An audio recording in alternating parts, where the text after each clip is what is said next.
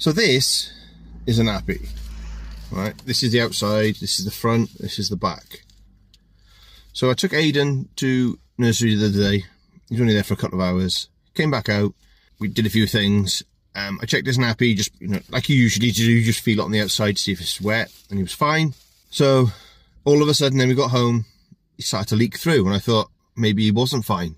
When we looked on closer inspection, somehow he must have had a poo in nursery, and I said to him, "Who changed your bum?" And he told me the name of one of the nursery staff, and it was like that. It was inside out.